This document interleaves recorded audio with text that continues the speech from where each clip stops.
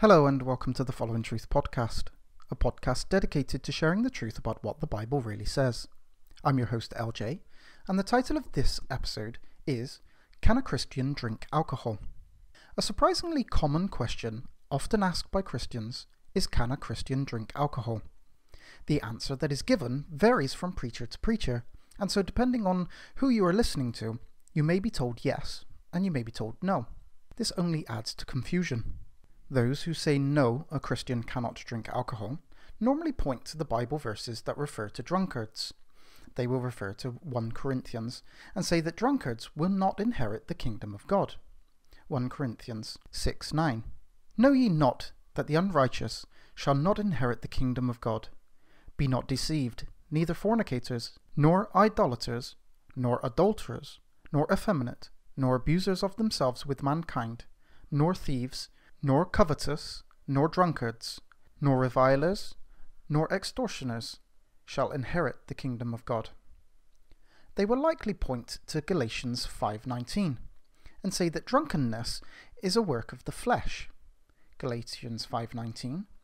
Now the works of the flesh are manifest, which are these: adultery, fornication, uncleanliness, lasciviousness, idolatry, witchcraft, hatred, variance, emulations, wrath, strife, seditions, heresies, envyings, murders, drunkenness, revilings, and such like, of the which I tell you before, as I have also told you in time past, that they which do such things shall not inherit the kingdom of God. We know that we should not live in the flesh, but the Spirit. Romans 8:5. For they that are in the flesh do mind the things of the flesh, but they that are after the Spirit, the things of the Spirit.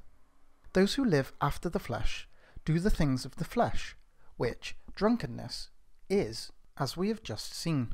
They will often cite Ephesians 5:18 and say that we are not to be drunk with wine, but rather to be filled with the Spirit. Ephesians 5:18, and be not drunk with wine, wherein is excess, but be filled with the Spirit. I have heard people use this verse to say that every time you drink, you kill a little bit of the Spirit inside you. Those who say that a Christian can drink alcohol will often cite the fact that the first miracle that Jesus performed was to turn water into wine at a wedding feast in Cana, and this is found in John 2:1. And the third day there was a marriage in Cana of Galilee, and the mother of Jesus was there. And both Jesus was called and his disciples to the marriage. And when they wanted wine, the mother of Jesus said unto him, They have no wine. Jesus saith unto her, Woman, what have I to do with thee? Mine hour is not yet come. His mother saith unto the servants, Whatsoever he saith unto you, do it. And there were set there 6 water pots of stone, after the manner of the purifying of the Jews, containing 2 or 3 firkins apiece. Jesus saith unto them, Fill the water pots with water. And they filled them up to the brim. And he said unto them, Draw out now, and bear unto the governor of the feast. And they bare it. When the ruler of the feast had tasted the water that was made wine, and knew not whence it was, but the servants which drew the water knew, the governor of the feast called the bridegroom, and saith unto him, Every man at the beginning doth set forth good wine, and when man hath well drunk, then that which is worse. But thou hast kept the good wine until now. This beginning of miracles did Jesus in Cana of Galilee, and manifested forth his glory, and his disciples believed on him. They will also usually point to Jesus at the Last Supper instigating Holy Communion with wine and bread. Matthew 26:26. And as they were eating, Jesus took bread and blessed it, and brake it, and gave it to his disciples, and said, Take, eat, this is my body. And he took the cup, and gave thanks, and gave it to them, saying, Drink ye all of it, for this is my blood of the New Testament, which is shed for many, for the remissions of sins. Jesus then said that he would not drink of the fruit of the vine henceforth, from then on, until he would drink it in his Father's kingdom. Matthew 26:29. But I say unto you, I will not drink henceforth of this fruit of the vine, until that day when I drink it new with you in my Father's kingdom. This would certainly imply that Jesus drank of the fruit of the vine before the time he said he would not drink of it again until that day. Jesus is clearly stated as having come drinking, and is even referred to as a wine-bibber. Matthew 11:19. The Son of Man came eating and drinking, and they say, Behold, a man gluttonous and a wine-bibbler, a friend of publicans and sinners, but wisdom is justified of her children. So it would seem that there are passages of the Bible that prohibit the drinking of alcohol, while there are passages that would condone it and even have Jesus partaking in the drinking of. However, those who say that we cannot drink alcohol would normally say that the wine that Jesus drank at the Last Supper and that he created from the water at the wedding was not proper wine, but simple grape juice. It was not intoxicating. This is simply incorrect. Those that claim this are simply making an assertion that cannot be supported biblically, only it has to be accepted as being non-intoxicating grape juice. When we investigate this though, we will see this to be a false assumption. In John 2:10, we see a statement made by the ruler of the feast that drinks some of the wine that Jesus had just created. John 2:10, and saith unto him, Every man at the beginning doth set forth good wine, and when men have well drunk, then that which is worse.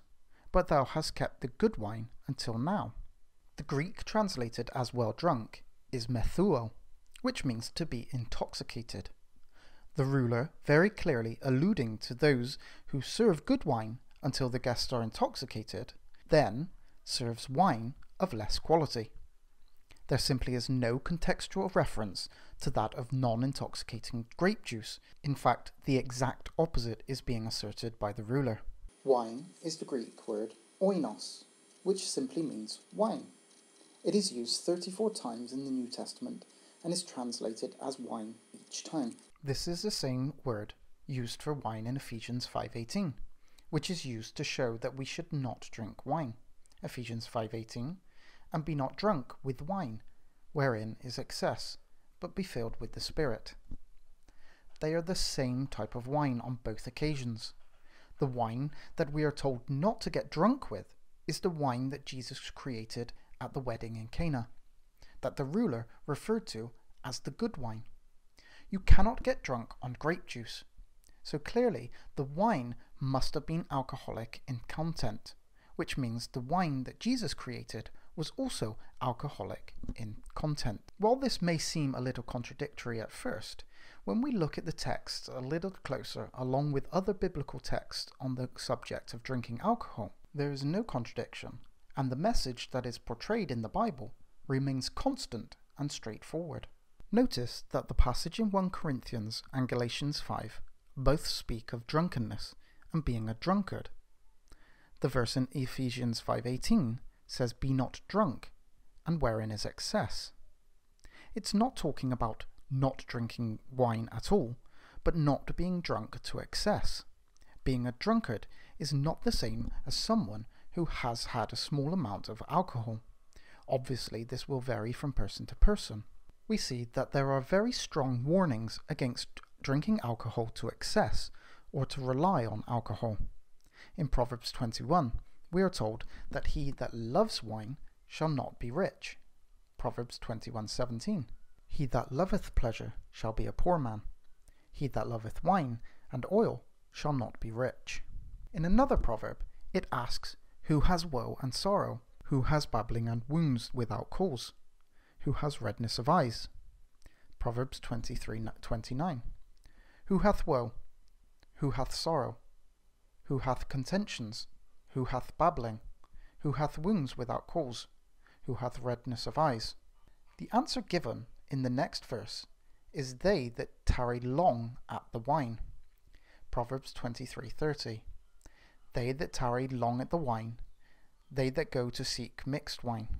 Those that are drinking for long periods of time clearly a reference to those that are getting drunk or being a drunkard. Isaiah attests to the woe of those that would rise up early and drink alcohol and continue until night. Isaiah 5:11. Woe unto them that rise up early in the morning, that they may follow strong drink, that continue until night, till wine inflame them. Now this is an obvious reference to alcoholism and being an alcoholic, which Isaiah correctly deems as a bad thing. As we have already seen, drunkards will not inherit the kingdom of God.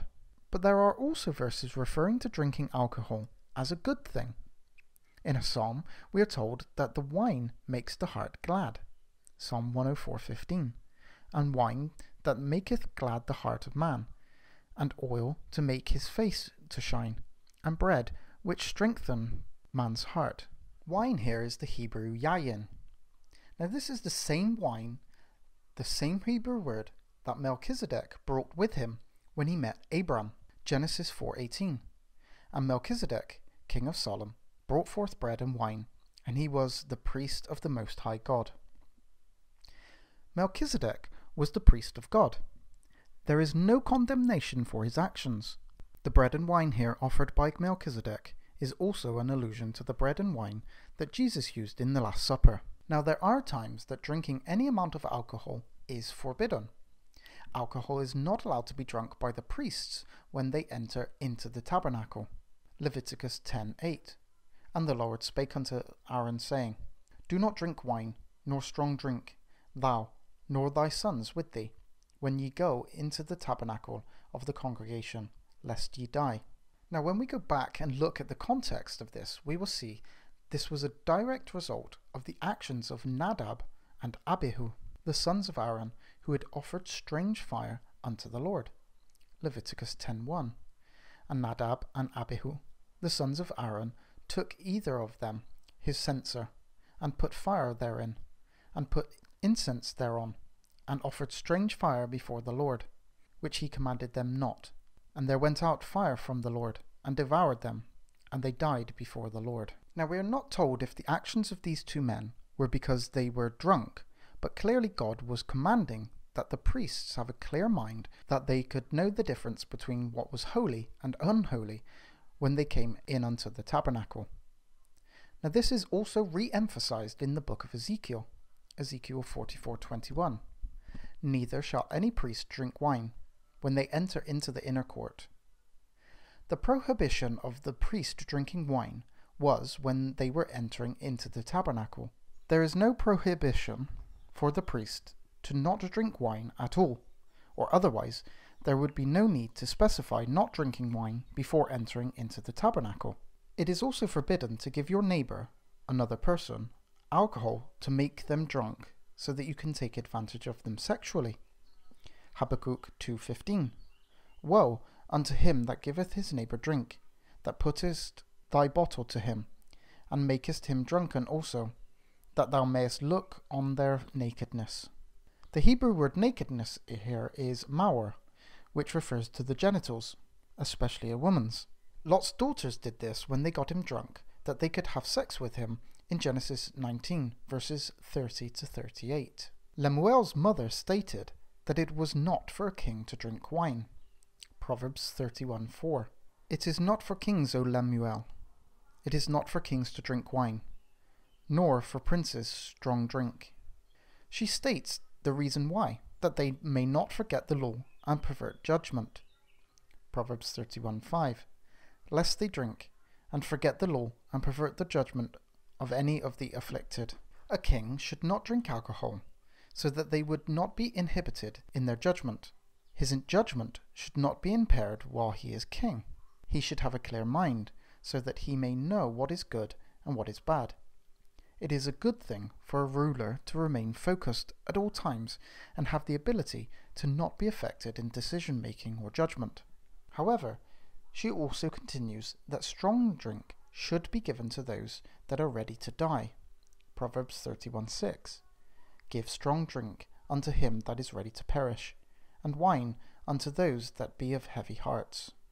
Giving alcohol to help those who are dying is actually a good thing and should be done. Now, there are those that are clearly called to abstain from alcohol. John the Baptist did not drink alcohol, for instance, Luke 1:13. But the angel said unto him, Fear not, Zacharias, for thy prayer is heard, and thy wife Elizabeth shall bear thee a son, and thou shalt call his name John. And thou shalt have joy and gladness, and many shall rejoice at his birth. For he shall be great in the sight of the Lord, and shall drink neither wine nor strong drink, and he shall be filled with the Holy Ghost, even from his mother's womb. But Jesus clearly did, and was not at fault for doing so. Neither was he at fault for giving others alcohol. The Bible is very clear when it comes to alcohol. In moderation, it is perfectly fine. There is no prohibition not to drink alcohol. However, the Bible is very clear that a person should not rely on alcohol or drink it to excess, ever. If you feel a call to abstain from the drinking of alcohol, then this is your conviction. There is certainly nothing wrong with a person abstaining from alcohol. However, this is an individual calling. This is your calling, and you should not impose this upon anyone else. So, the answer is yes, a Christian can drink alcohol, but they should not drink to get drunk. There are times when it is not only best, but also correct to steer clear of alcohol altogether. If you are a person that is unable to drink alcohol in small amounts, then it is also best to stay away from drinking alcohol. Alcohol is fine for those that are capable of drinking responsibly and moderately, but the drinking of alcohol should most certainly be done in a responsible manner and in moderation. Thank you very much for listening to the Following Truth podcast. I hope the information has been useful, and I look forward to seeing you on the next one. Please remember to give this podcast a like, and don't forget to subscribe.